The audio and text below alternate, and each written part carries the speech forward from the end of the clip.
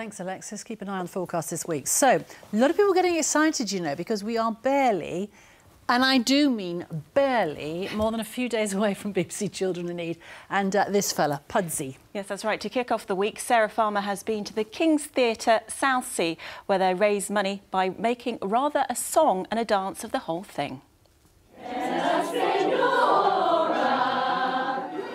There's a huge buzz here at the King's Theatre for the Children in Need performance this evening. Rehearsals are going on, there are plenty of selfies, lots and lots of energy, excitement and nerves ahead of the big show. At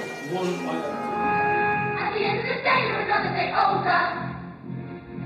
And that's all you can say for the life of the poor. How does it feel to be a part of this kind of fundraising activity? Oh, it's amazing. It was really good because you're taking part and feeling like you're giving something back to the charities. We have stuff that we want and we're trying to help those that don't have what they need.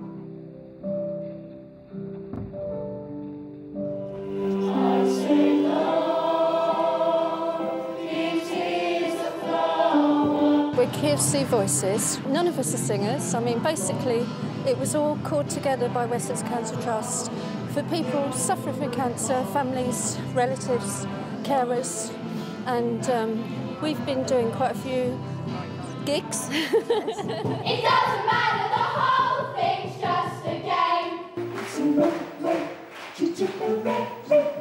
it's a long way.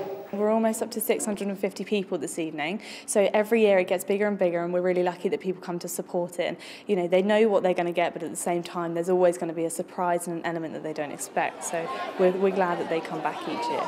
I never expected to be so good. I was really impressed. I think it's been absolutely fantastic. I've really enjoyed it. I've been impressed. The night was a hit and so was the fundraising. Well over £2,000 raised for Pudsey's pot, and they're still counting the cash. Sarah Farmer, BBC South Today in Southsea. More from Pudsey tomorrow, and don't forget the big night is on Friday.